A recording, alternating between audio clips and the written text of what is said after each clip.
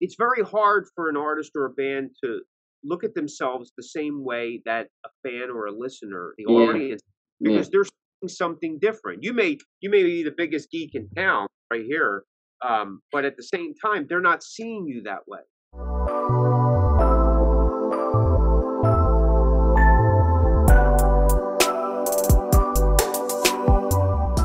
He's the lead singer of a classic heavy metal band from Philadelphia. They've performed all over the world in the US, UK, and Europe. You may know them from their songs On the Hunt or Sandstorm Salvation. Please welcome Mick Michaels of Corners of Sanctuary to the podcast. How are you doing today? All right, man. How are you? Thanks for having me on. Yeah, no problem. I'm good. Happy to have you on. Happy to have this chat with you. First thing that I ask all my guests, kind of just to get the conversation started, what was your first experience with music like, or what first made you get into wanting to make music?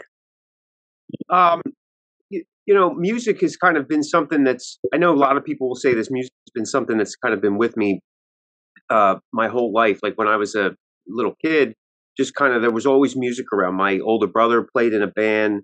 My grandfather played in bands.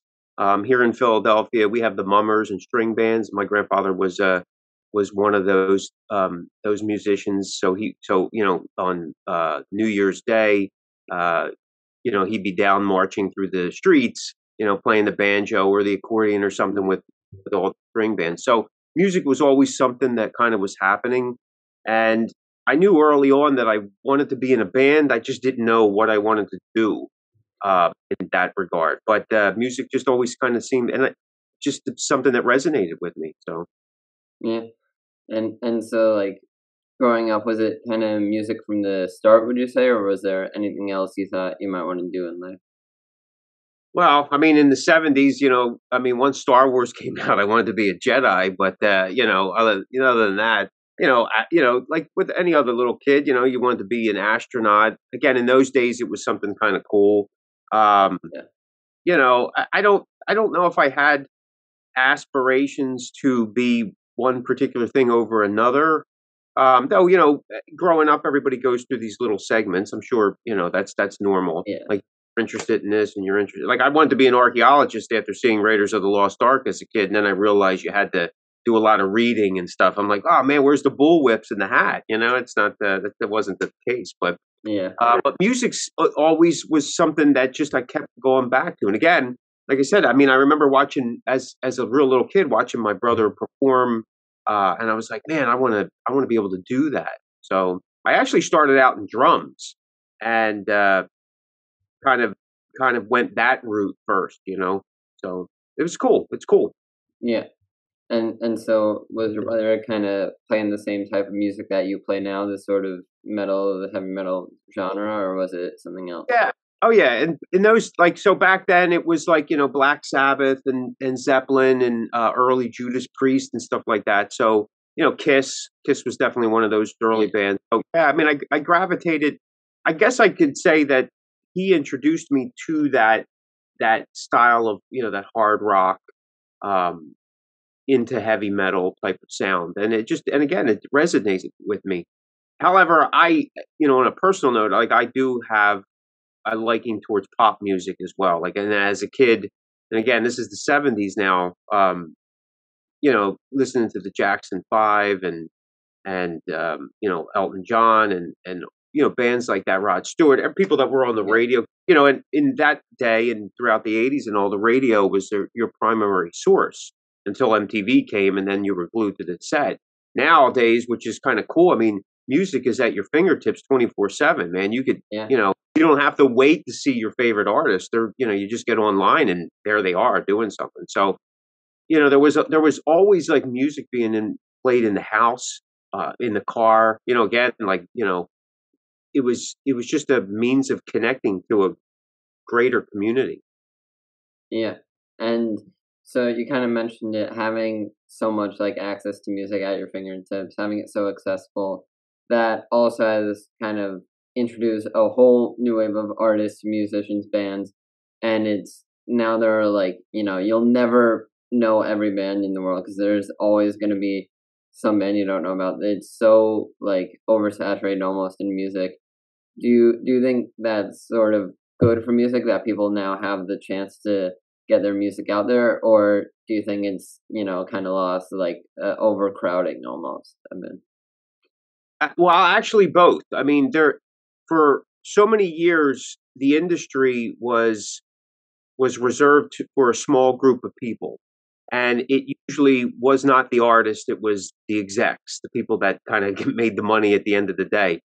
yeah, And so there was barriers, there was gatekeepers that you couldn't do certain things. I mean, in the 80s when I was playing, I remember now I'm in Philadelphia, it could sometimes take up to 3 months to get a cassette tape to Jersey to get a showcase at a venue to play. Now it's just like boom. And then you can release your own music today. Now it's more affordable that you can do your own. You can record your own stuff and all this stuff. So the technology and that accessibility, I think, is a plus. The downside of it is now it's so oversaturated because back in the day, not everybody had the means to do stuff. So they didn't necessarily get the chance that other bands did, right? The bands that had some backing or yeah, quickly gained a following were able to kind of pick up speed and move forward. And usually a lot of those bands were then signed at some point, like out of Philadelphia, in the 80s, you had Cinderella come out, then you had Britney Fox and Rough House and Tangier, and a lot of the bands were just picking up and but I mean, there may have been 20 good bands in the area, and out of those 20, five or six were really top notch pros. And now it's like it's so oversaturated, you can easily get lost. I mean, yeah, but at the same time, like you were saying, you'll never know everyone, but you'll never run out of music. It's yeah, just it's crazy. And then with the pandemic over the last couple of years, the amount of music that's coming out. I mean, just a few months back, I mean, Spotify was getting 60,000 new um, uploads, like in a day or yeah. something like craziness. Yeah, Yeah, that and then also now that we've kind of scaled back that from that and things have kind of opened up, now you see all those artists that released all that music over quarantine going live and performing and having tours and whatnot. So now it's like live music is, everywhere. Almost all of your favorite bands are like touring or playing somewhere live now, and now it's just the live scene is almost more like open than ever, and there are shows all over. yeah. Again, I mean, I know that the artists on a business end, everybody wants to make up for lost time, right? Yeah, And you can see that because ticket prices are a little higher, the venues are a little bit more expensive with food, parking, merch, all that. And I mean, it's understandable, but at the same time, everybody was affected by it. And the flip side is everybody's been jonesing to get out again, and both the musician and the fan, they want to be able to. There's nothing like a live show, right? yeah, You can watch something on YouTube or on some streaming thing, which is great. It really did fill that gap over the 2 years, but there's just nothing like that energy that you're getting from the artist on the stage and the crowd. yeah, So like this summer, with the Motley Crue tour and Def Leppard and all that. I mean, people are just flocking to see it. It's just yeah. Me being one of those people, I went to one of those shows. I went to one of the Fenway Park shows for that with the stadium tour with them, and it was awesome. Just having and that was especially. I mean, it still was a concert, but it felt almost more like a festival setting because they had so many, acts there, so many bands performing, and people were, coming and going with food.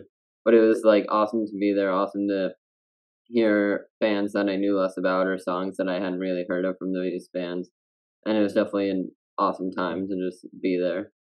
Oh yeah, I mean that's what people are saying. Unfortunately, I missed it when it rolled through our area because I think we were on the road. But you have like you said, it's like this experience, this community experience. It's like a festival, but and it's just and it's a collection of individuals that aren't just a bunch of old guys, Yeah, right? I mean, it's like if you look at the demographic of the people that are attending the show, I mean, it's like from babies to people in their 60s and 70s and everything in between, and that's that power of music. And I also think it's the excitement that they want to get back out. The last 2 years, it's been tough on everybody. I mean, Yeah. we've been restricted of movement. We couldn't, you know, mingle with, with our groups and stuff. And so I think it's been a real positive. I mean, again, the stats on that tour, they're making millions. You can't beat Oh that. yeah. So they're doing something right. And so kind of going back to these, new bands, new artists that might be coming out, what kind of advice or tips would you give to bands that want to sort of grow their following, get their name out there, sort of start getting their career to a point where it's really they're picking up speed? I think, well, I think the thing that's most important to me that I would try to relay to people is you need to be true to yourself and what it is that you're doing. Because if you're playing just a role or you're kind of going with the bandwagon, that's not long term in terms of maintainable, right? You can't sustain that because it's not true to yourself. And you'll often see that. Well, you'd probably see it more back in the day, but a lot of bands, they would say the first album was for the record company. And then the second album, you start doing, if it was a success, you could start doing a little bit more to yourself.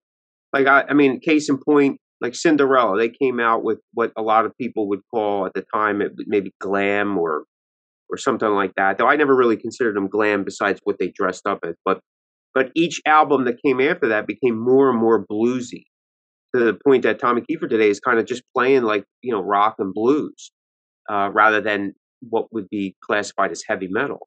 And I think that if you're not true to yourself and true to what the type of music that you want to do is, it's not sustainable. Like I could probably write a death metal album, but I don't think I could do it for multiple albums because it's not Yeah. in me.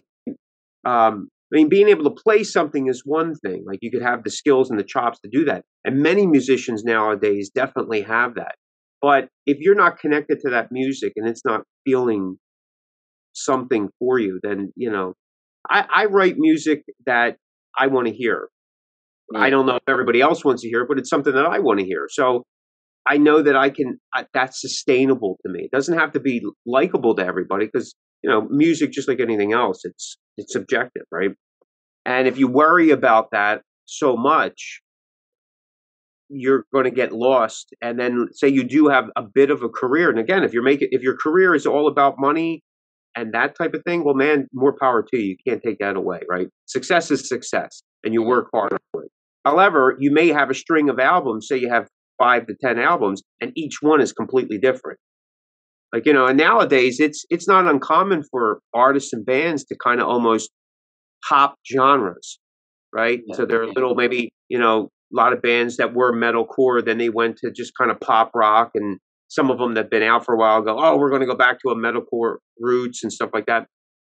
Well, you start to disenchant fans after a while, like because you want long term fans, and like you're saying that you went to the Motley Crue, Def Leppard concert and all, like you had such an energy there because those guys always kind of stayed true to their core, and Yeah. they were able to, and they maintain long term fans, both young and old. That's what's kind of exciting about that.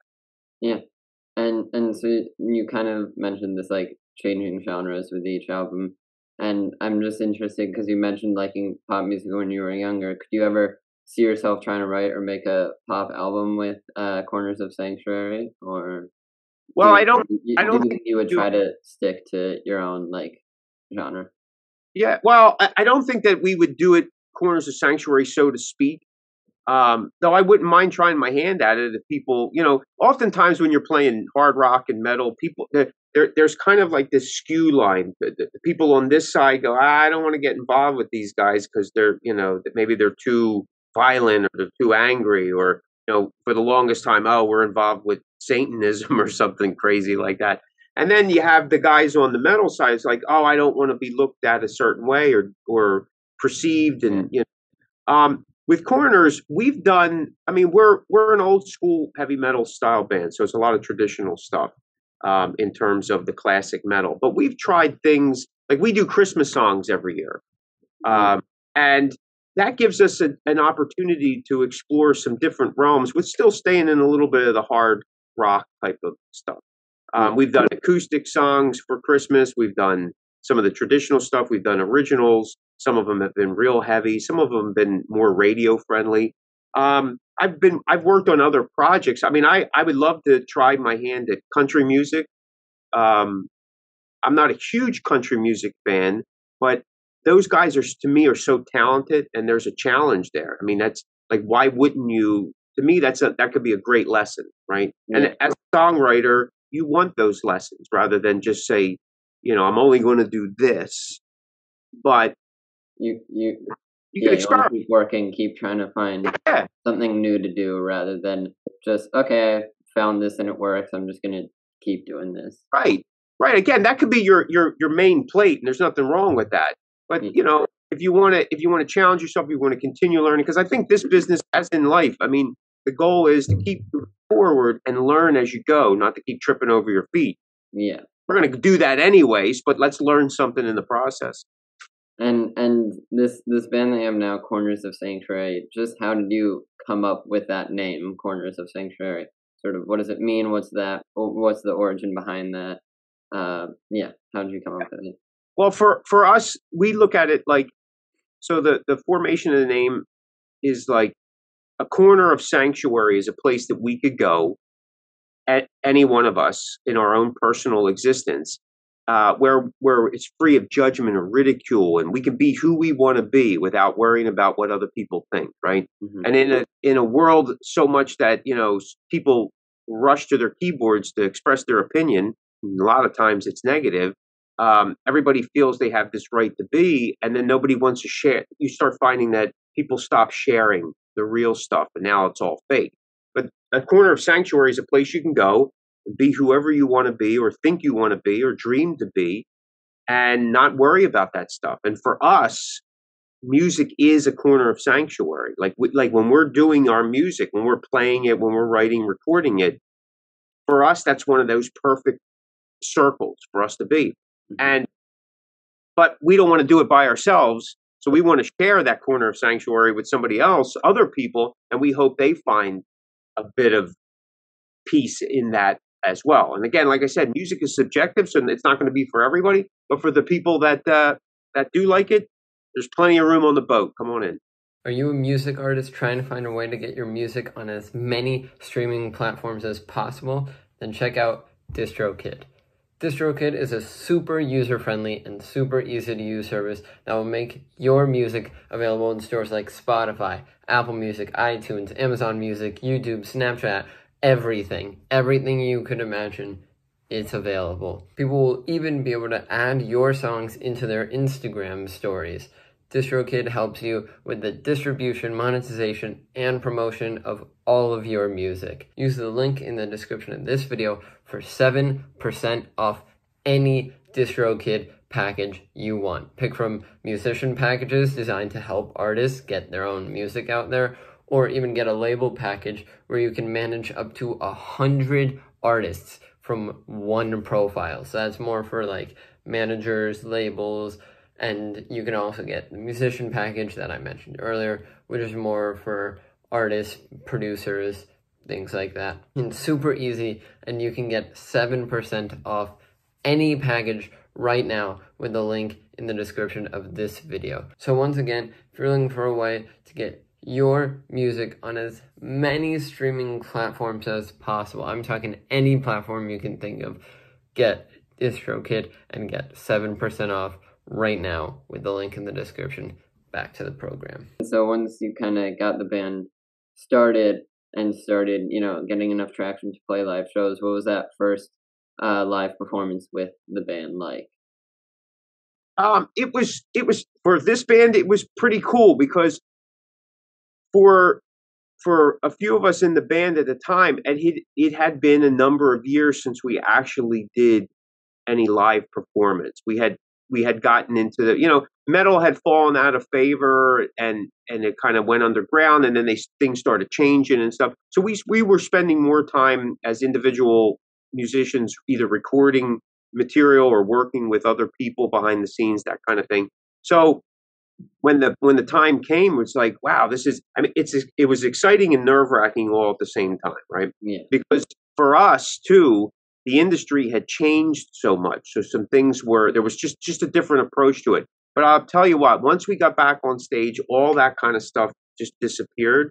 and we kind of like that old habit kind of kicked back in, which was a plus. And we were pretty excited about it. And that just and we haven't. It's like we're in our 11th year for this band.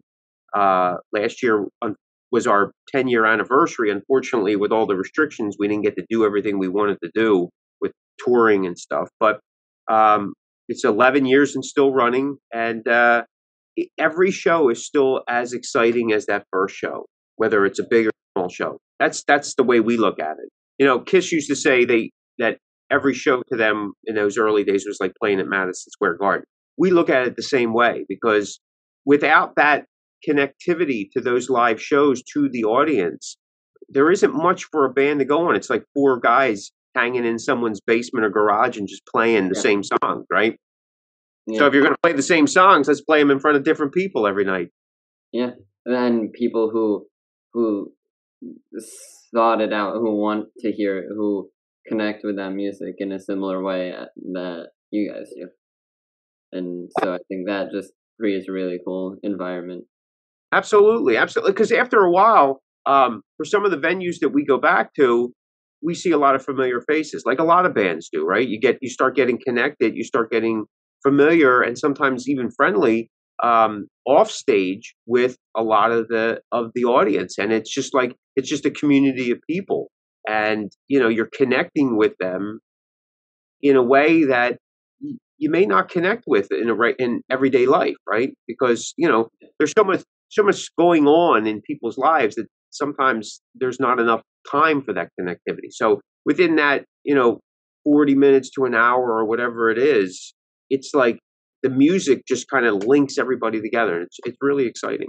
Yeah, and so was there? It might have been the pandemic or anything else, but was there ever anything that made you think about maybe taking a break from music or stepping away from either Corners of Sanctuary or just music in general? Just setting it down for a bit and maybe trying to think about anything else.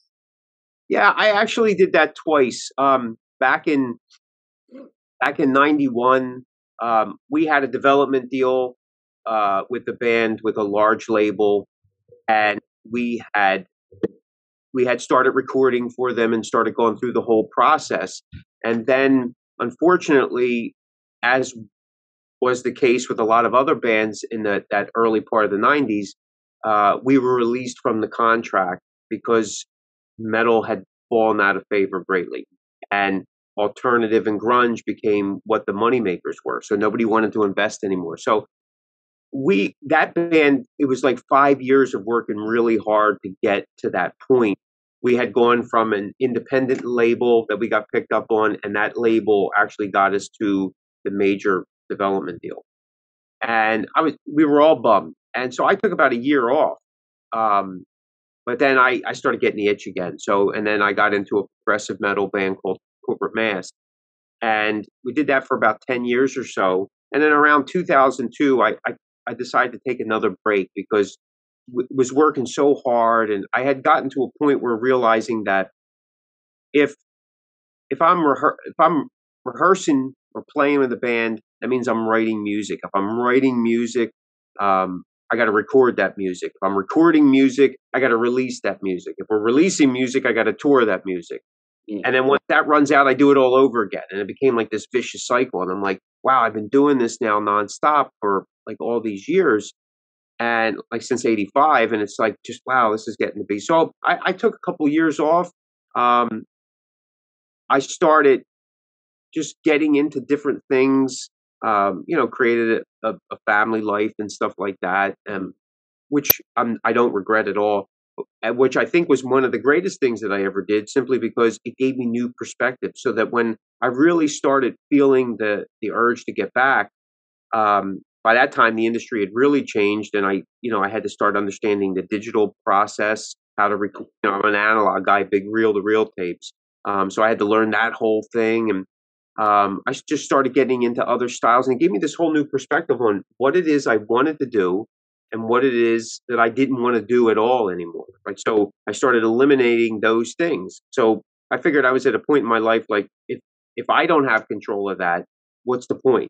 So yeah, to me, that's the bigger part of success, Like maybe, it's not the fame or the notoriety, though nowadays a lot of bands are Facebook famous, right? And I know we're one of those bands, and it's okay. I mean, you take it as it comes, right? Because if you're true to it, you can parlay it into other good things and make positive things happen, not just for you, but for everybody else that's involved. Um, but once you kind of figure out what it is you don't want, you never have to pay attention to it. And 10 years after getting this band together with the pandemic, I realized that was hammered home even more. It's like, you know what, I don't want to waste, because as you get into the cycle of being in a band and you're working all the time and the business aspect of it, there's things that you wind up dealing with because it's part of the model, it's part of the process, right? Yeah. And when the pandemic hit and everything shut down, literally, when the U.S. shut down, we were in the UK on tour, and we got a call saying, "Hey, they're shutting down the borders. You guys got to figure out what you're going to do." And we're like, "Well, we're just going to keep playing until they tell us we can't play anymore." And then they canceled our flight, and then the president at the time said, "You guys got till Monday to get out." And we're scrambling for a flight. We're trying to figure out, Yeah. So when we got back to the U.S. and pulled into the Philly airport, there was not a soul there. It was the craziest thing. They detained us for several hours, to make sure that we weren't contagious, carrying some alien contaminant, some weird stuff like that. But we realized that like everything in a heartbeat was just pulled out from under us. We had nothing. The only thing we had was the music. That was it, just the music that we could do something with. So once we got over the initial shock, like everybody else, we started focusing on, well, instead of focusing on what we don't have, let's focus on what we do have and continue moving forward. And during that time, we realized that there was a host of stuff involved in this business that we don't want to be privy to anymore. We're not interested. Like, it's just too time consuming. It has too much negative connotation to it, and it just brings you down, right? It just kind of wears you out, and you're like, "Eh." And you wonder why some musicians kind of hang their head and go, "Why are we going through this?" Because it's all this other baggage that sometimes isn't the band's; it's all the industry's baggage that's thrown on top of it. So again, back to what that level of success is if I can eliminate that, to me, that's massive amounts of success, and still be able to do what I'm doing and be happy with it. I know that was the long way around. I apologize. No, it's all good. That's what this long form content is for. It's for those longer answers. It's for those stories, because I think that definitely shows something about you, that you just wanted to keep playing as long as you could. You didn't want to just kind of accept defeat and have to come back right away to the Right. U.S. And so that kind of, I mean, just wanting to keep playing music, wanting to keep going or persevere. Have you just kind of instilled that in yourself, or is there like anyone that kind of inspired you to have that sort of work ethic, I guess? Yeah, where does that come?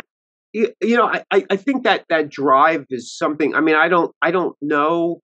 It's always been there, so to speak. I mean, I'm sure my parents instilled a lot of that. Some of the people around me that I work with. I know there's been some mentors over the years that kind of reiterate that. I mean, at the end of the day, it really is in your corner, right? The responsibility to whatever happens is on you, right? If you made your bed, now you sleep in it. Like my Yeah. grandpa used to say that to me all the time. And so, like, if you've done something good, the rewards come, and you're allowed to embrace that. However, the flip side is you do something wrong. I mean, you got to pay the piper. I mean, like, you can't expect to do something and not have some kind of repercussions about it. So that sole responsibility for the individual, I think, is key. And that's if you if you're responsible for what you do, responsible for yourself, then you're going to take action to make it the best possible outcome. Like, why would I want to? And again, I realize there are people in the world that do this, and I'm not making judgment in any way, shape, or form. But for me, why would I want to add stress, baggage, and a negative outcome to what it is that I'm trying to? I mean, I really want to be positive about it. Yeah. Try to, we look at it that way, and we've always conducted ourselves business wise is like, sure, we want to make out on the deal, but we want you to make out on the deal as well. This way we could keep coming back, and both of us are happy to work with each other. Nothing like begrudging somebody like, oh my God, I got to work with this guy again. You know what I mean? I realize there's something good out of it, but man, it just drives me insane. So I rather have it a positive experience and a win-win for everybody. And I know people throw that around today, well, win-win, win-win, but honestly, it's, if it's a win-win and we have to take a little less, well, then let's do it. Just, again, like you were saying, just to keep moving forward, I think is the key, because every time I move forward, I'm one step closer to whatever it is I want to achieve. But when I achieve it, I find out that there's even more behind that. And that's the cycle of life. That's what keeps people going. Once you say, oh, I've done it all, or I've done this, I've done that, what's the point? Well, then you've lost that excitement, and maybe you need to go do something else. Yeah. And both you yourself and Corners of Sanctuary have gone through multiple record labels, multiple deals. What sort of do you find that like some labels do certain things better or worse? Like, I guess, how do you find each label being different or having its own like effect or relationship with the band? Well, that's a tough question, and I need to be as delicate as I can with it. Yeah, but I know it's a touchy subject, so feel free to pass on the question or whatever. Yeah, I'll be honest with you. In my experience, I find that most record labels, big or small, they breach contract within the first 2 months. You know what I mean? It becomes like a normal thing. They're in breach of contract on their end almost all the time. And what they say they're going to deliver is just some words on a paper. In today's world, it is so much the artist's or band's responsibility to make things happen. A lot of artists will get signed, or they want to get signed because they think that the label is going to do everything. Yeah. Well, that's not the case. In the old days, the labels used to put up all the money, 100%, right? But what the artist didn't realize is at the end of that, they have to pay all that money back. It's never free. Yeah. So you getting a lot of artists who you thought were big time because you've seen them on MTV and tours and buying the T-shirts out. By the early 90s, none of them had any money because they were in hock and in debt to the labels. And half of them didn't own most of their music. In the new industry, labels aren't putting the money up because they're not developing bands the same way. And they'll just do some distribution. And a lot of that is hit or miss. You really got to know what you're getting into. Because some have good distribution deals, other ones don't. Because, again, they're paying for them. You have to pay for that service. And unless there's a giant return, everybody's losing money. So they push a lot back on the bands, like you got to do your own promo, you got to do your own PR, you got to be doing this. You have to sell the CDs for me. We'll make them, but you got to sell them for me. And a lot of times now you're going to find that you got to do your own PR, own media. You're trying to sell the CDs. You're doing this. You're touring. You're putting together your merch. Well, you might as well just do it yourself. Yeah, might as well be independent. Yeah. Might as well. Yeah, so that's why at the end of the day, you don't owe anybody money or anybody anything. What you make or don't is all on you. So we do a lot of that as well. So a lot of the deals that we've done over the last several years have been non-exclusive. So that means that allows us to do things on our own. We still release independently, along with working with some of the more boutique labels. Like a lot of our holiday music, we'll release on our own independently, just so we maintain control of it. Yeah. There's singles that we do. Yeah. So it just, again, it's an artist's market now if you are willing to put the time in. And it's a lot of legwork, man. It's constant to keep up on the social media and artists today wear multiple hats. Like our handlers are ourselves. Now there are still artists that have handlers, but believe it or not, they're paying for that. They're paying for a booking agent, a manager, a tour person, a PR person. All that stuff costs money. But if a band can if you've been in the business for a bit, you start collecting lists, you start making connections, and you can start doing a lot of this yourself. It saves you money, it saves you time, Yeah. and you do it the way you want to do it. Yeah. And so a big way that independent artists or bands are doing that is with social media, whatever platform or platforms they choose, they promote it, they put up their music there, whatever. How, like, do you see that social media is definitely something that helps bands? Do you think, there are aspects that could, you know, be better in or improved to help bands? Like, what's your thought about bands or artists trying to use social platforms to grow?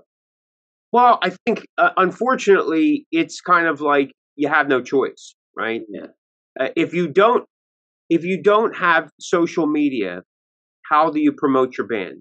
This is a question that we've talked about for several years. Well, okay, so if you have a website, but then where do you put your website? People yeah, don't look at buyers anymore, and it's hard to call people up. Venues want to be able to quickly go online, see you, look at numbers, and some of that numbers. The problem is the numbers don't actually equate to reality. yeah, You know what I mean? So if I'm playing Philadelphia or I'm playing New York and I got a huge following in Croatia, that's not helping the New York venue. But they're not even putting that together. They're just seeing, oh, they got all these likes on Facebook or fans or whatever they're called now, followers. That means we're going to get a lot of people. Well, it doesn't necessarily work like yeah. that.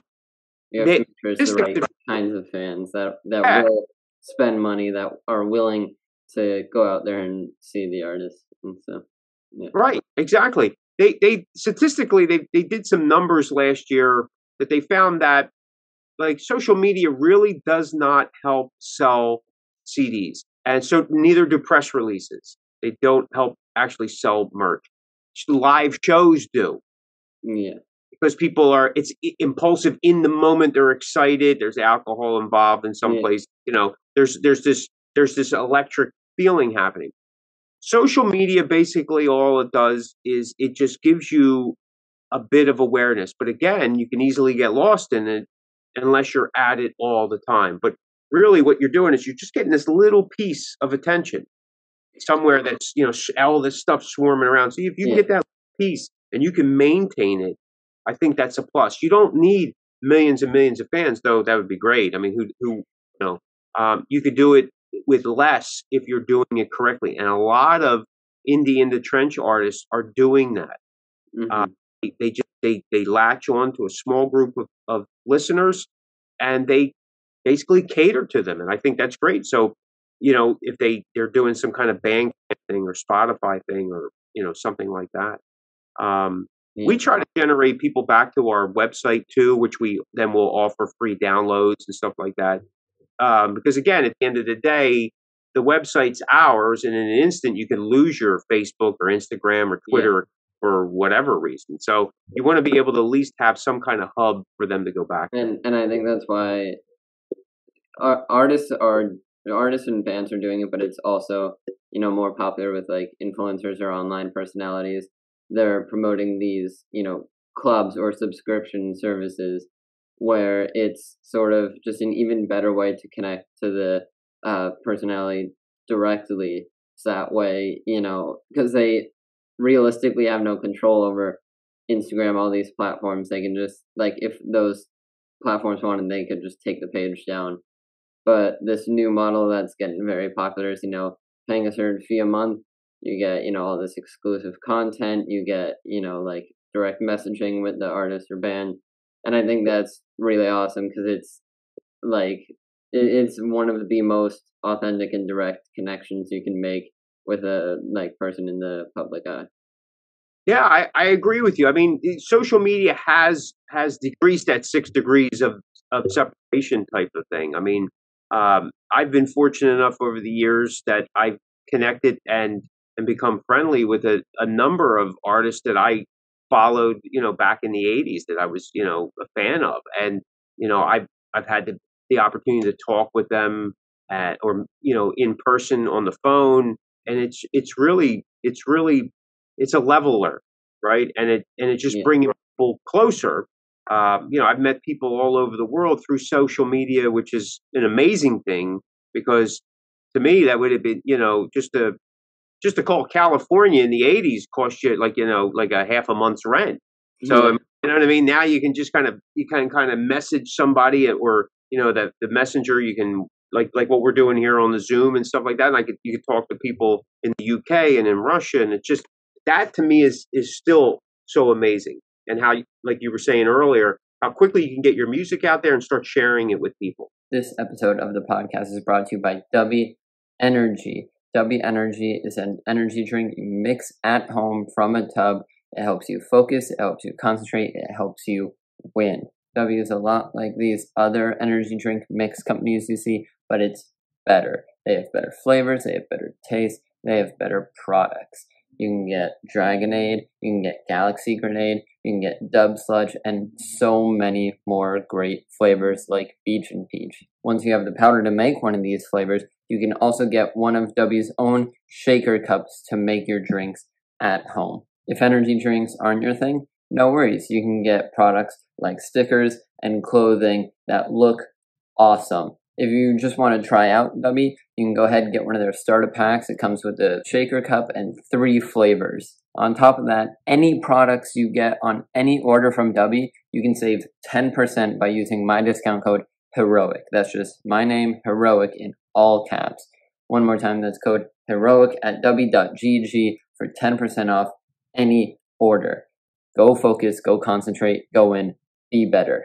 W. When you're coming up with, a new song, when you get in the studio and you're working on a song, maybe for an album or maybe as a single, what does that process sort of look like? Where do most of your songs with the band start from?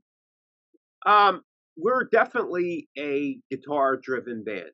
So a lot of, I would say, most of it starts within the riffing process. And then everything's kind of built around that. And then demos are presented to the band, and everybody kind of puts their own little stamp on it, right? And I think that's what makes it unique to the band, is what makes it specifically Corners of Sanctuary, because everybody's stamp is put on it, right? So a little like a layout's done, like an arrangement's done, but you're not going to have that certain sound unless James is playing bass, or Mad T's doing his drum stuff. So I think that's what's kind of cool about that, and that's what gives all bands and artists, I think, their signature sound or their style or whatever it is, because it's that individual stamp that's put on. And then it just, we may practice it a bit, rehearse it a bit, and we take it to the studio, and sometimes we find the song changes when it gets into the studio, because now you're listening to it and observing it almost as a third party, because now it's up on the speakers, and you're hearing it differently, and you start envisioning things, and you're like, oh, well, maybe we could do this and maybe we could do that. And the beauty with the digital age now is that all that is, anything you think of, all that plus is possible.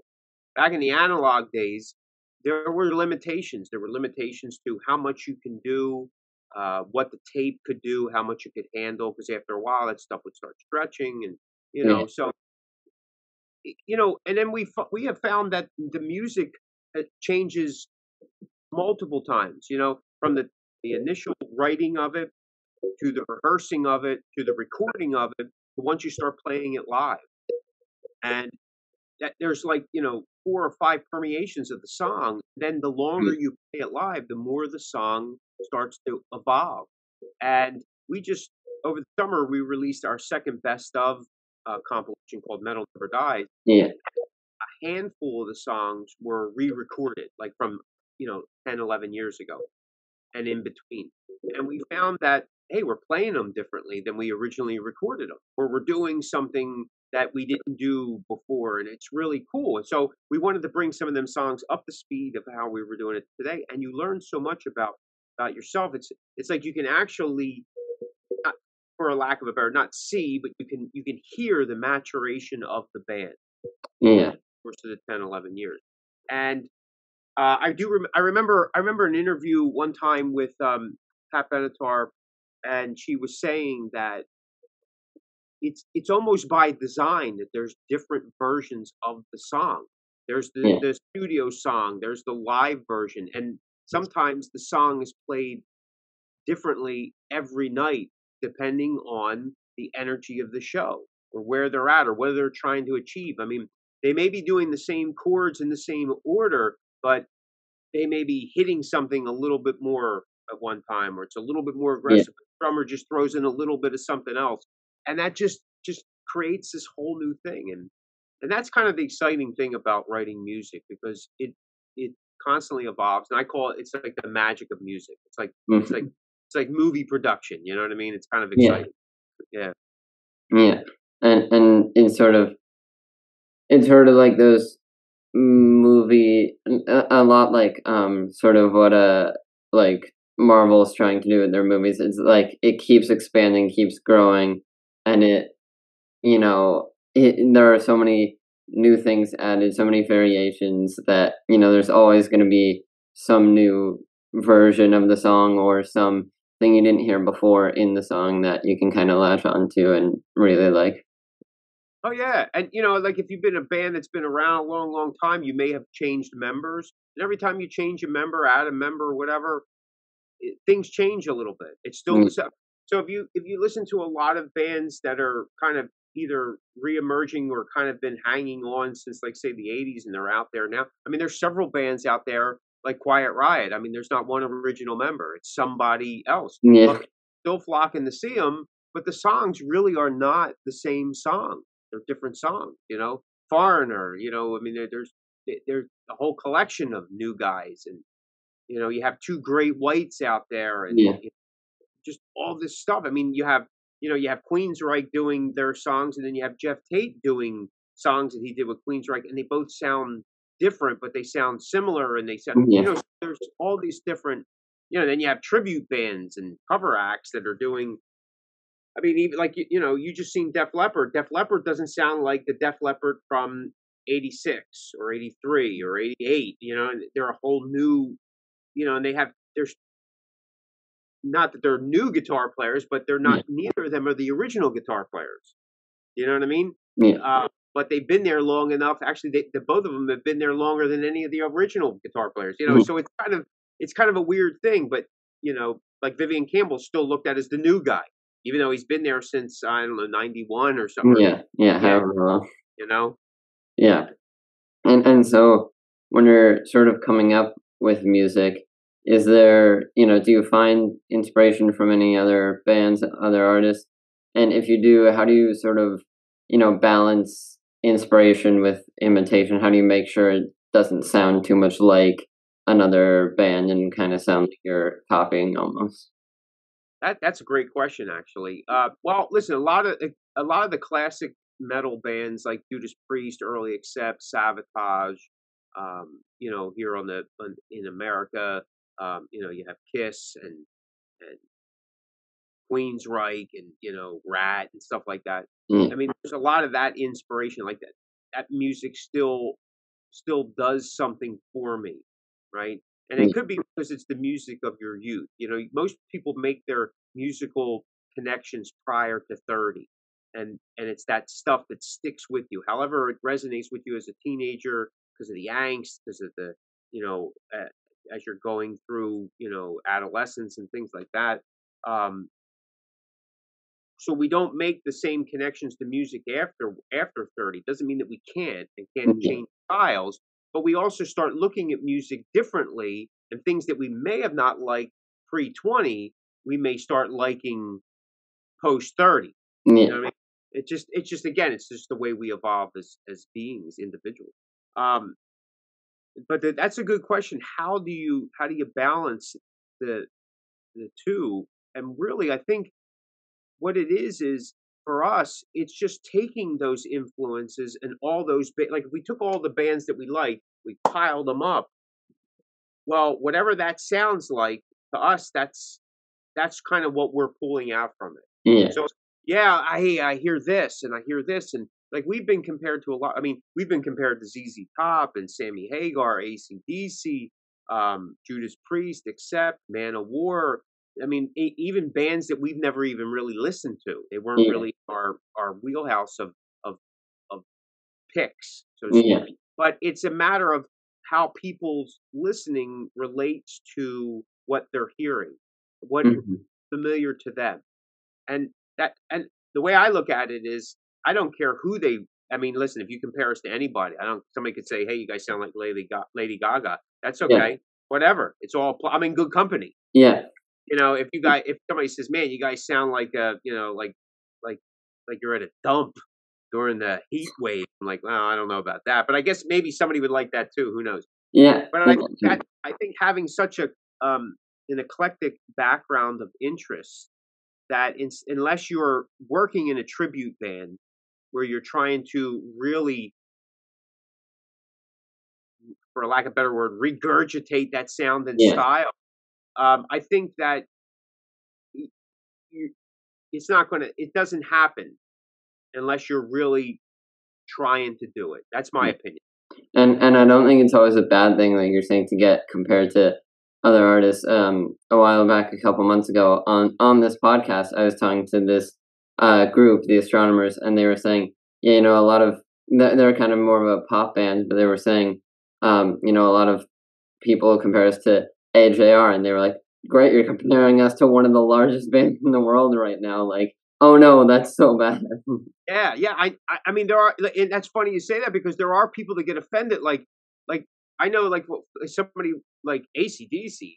Like, listen, ACDC's it's they're the Back in Black album, what 53 million copies, and it's still selling. I mean, Yeah, come on. I mean, that's okay with me. But there are people that get like slightly offended because it's like, well, that's not what they're trying to achieve. But yeah, but you're in good company. You're in yeah, company. That to me, that's amazing because yeah, again, for that listener, that's what they're connecting to. That's what they're hearing, and that's okay because that's why musical tastes run the gambit because we're each picking something different than the other person. Like if you like ACDC, I like ACDC. There may be things that we share that of why we like them, but then there's things that we probably wouldn't share because yeah, I'm hearing something different than you. You may like this and I like this instead, but you know, it doesn't yeah, matter. Nah. yeah. And so, back in June, I think Corners of Sanctuary played at Sonar Fest, right? Yeah, Yes. is that right? And so, what was that sort of like, or how do you find festival shows comparing to like shows that for you, like specific to the band? Well, well, usually with the festival type shows, there's a larger collection of different kinds of music.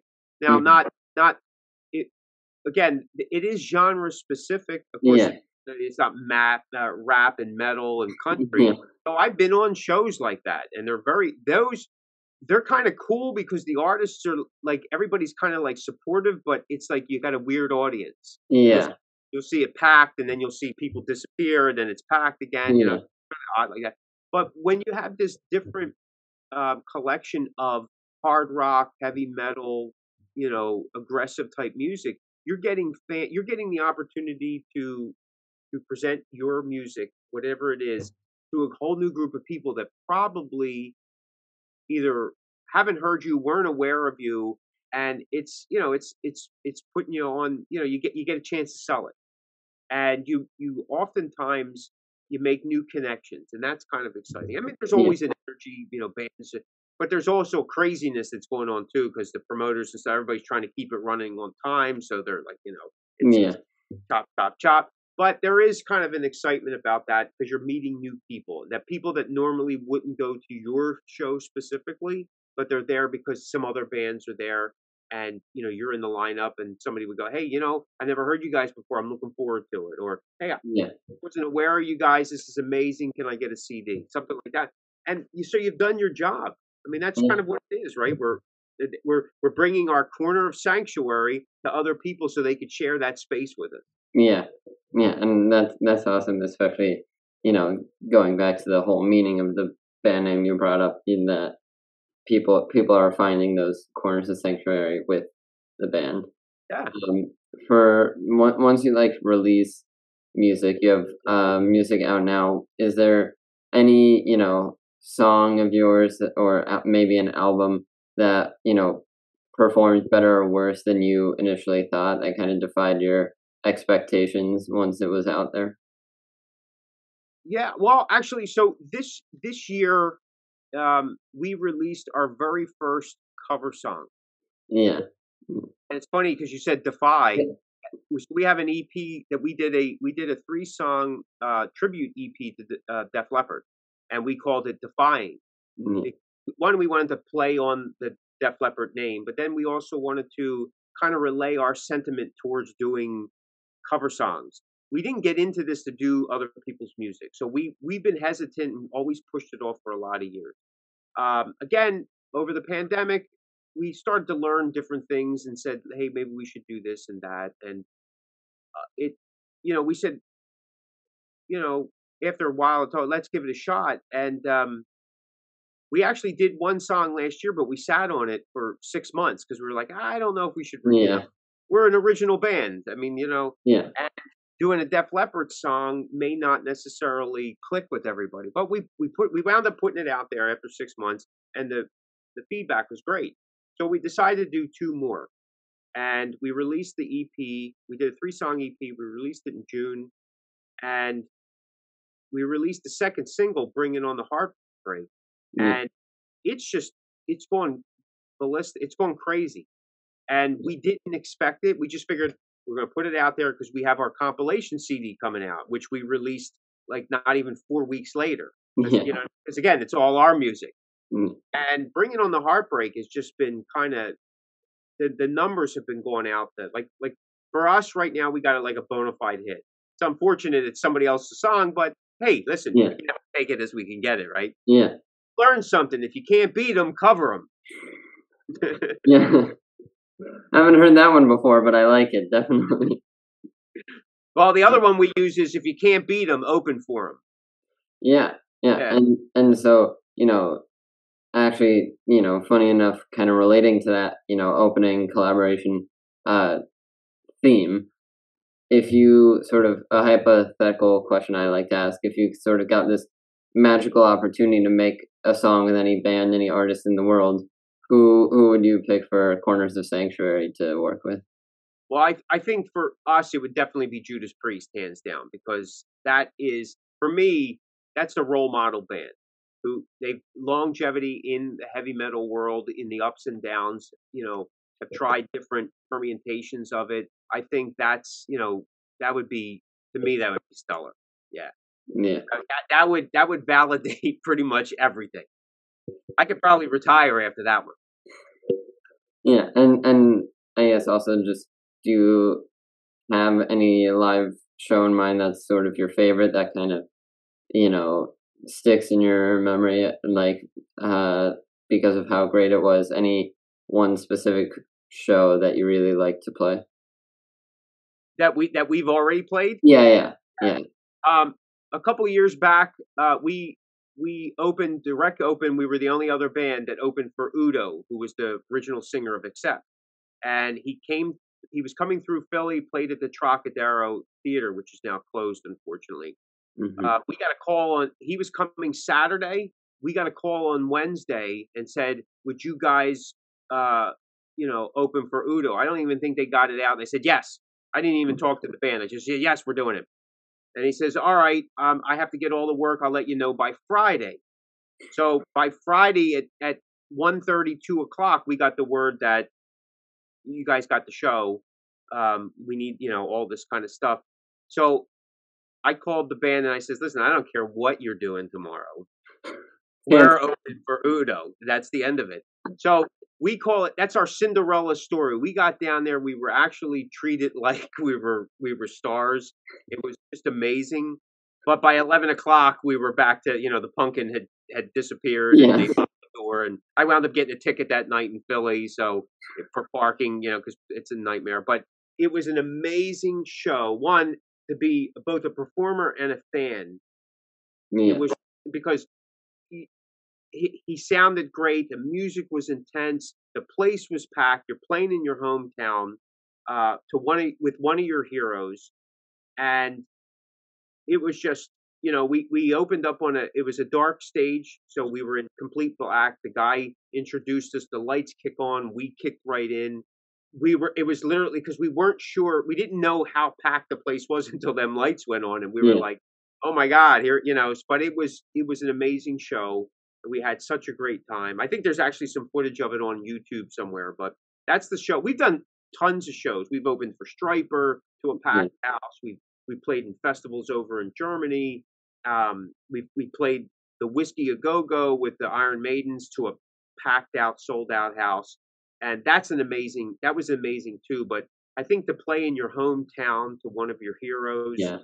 just was is unbeatable. Like I said, we call it our Cinderella story. Yeah. And so that was sort of, a show you've already done, already played that you really liked. Do you have any, dream shows, dream venues that you would want to play that you haven't gotten the chance to yet?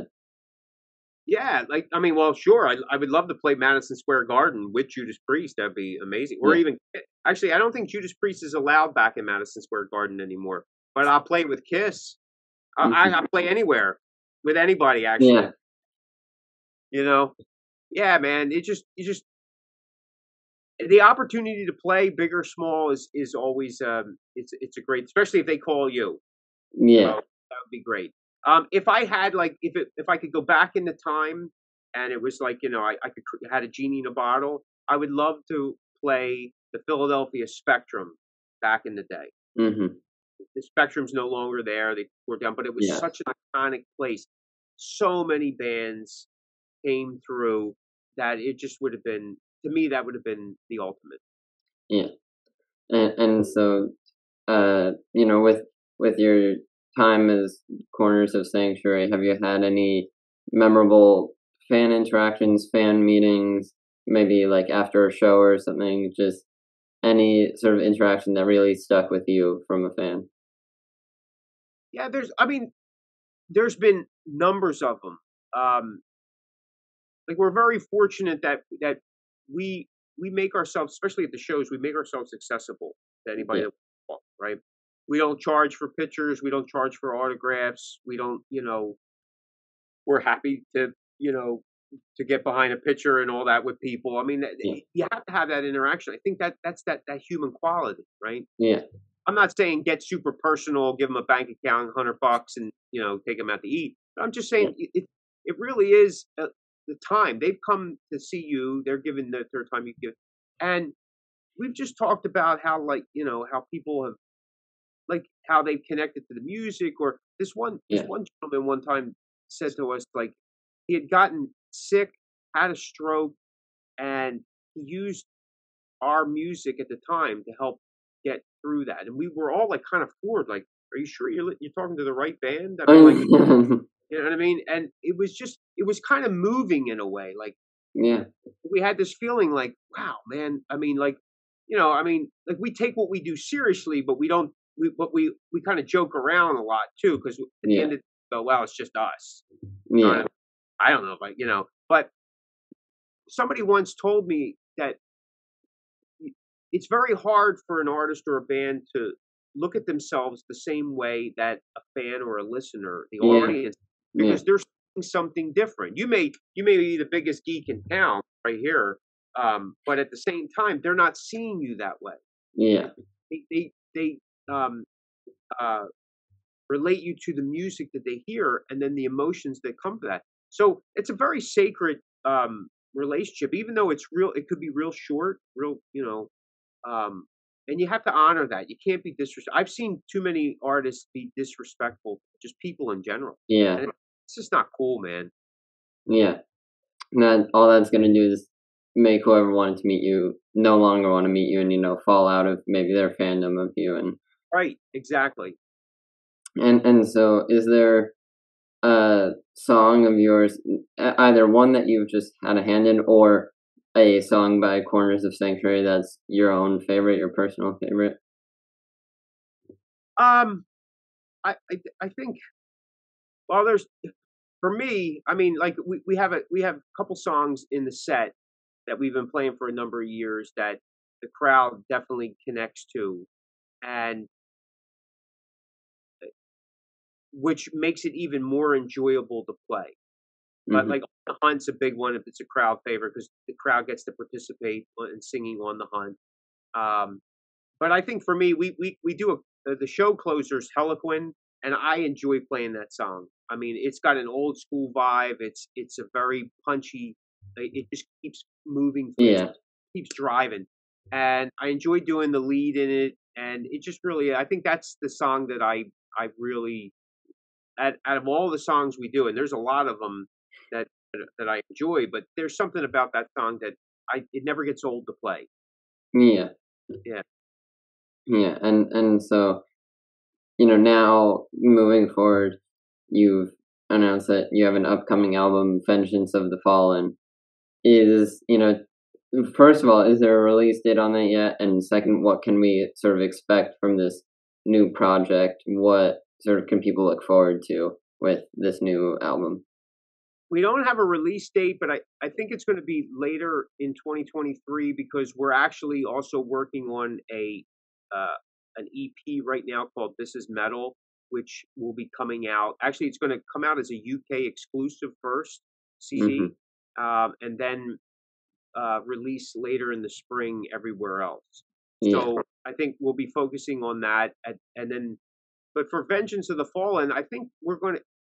The goal at the time was we were going to speed things up a little bit and get like we were going. I think we were at the writing was going more towards old school power metal, but we had made a small detour with Blood and Steel last year, where we got a little darker, a little grittier. Still stayed true to our core, but we just approached it because I think it was written during the COVID time, so there was a lot of maybe underlying anger that most of us were feeling, and it was a general feeling everywhere. So that album kind of reflected some of that, but this one's going to be maybe a little bit more upbeat. Like we have most of the album together. It's just getting the time to finish it up and then getting to the mixing, mastering, and then with some other things going on. And we've gotten back into playing live too, so we're trying to get it caught up for lost time. And we may be going to the UK early next year, so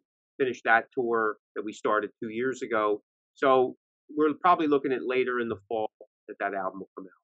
But yeah, I think we're going to like it. It's going to be Corners of Sanctuary. There's no two ways about it. But maybe something a little bit surprising. Yeah. Well, I'll definitely look forward to that. That was all I had for you today. Thank you so much for coming on. Where can people find you or the band online? Websites, social platforms, wherever? You can go right to our website, our official website at www.cornersofsanctuary.com. But we're on Facebook, Twitter, Instagram, LinkedIn, and a bunch of other stuff. I don't know. You just do a Google search, Corners of Sanctuary. Tons of stuff will come up, even some free downloads on some sites that I'm not aware of. But I can't guarantee the quality of those downloads. But if you're gonna rip us off, buy something first. Then at least you get good quality music. Yeah.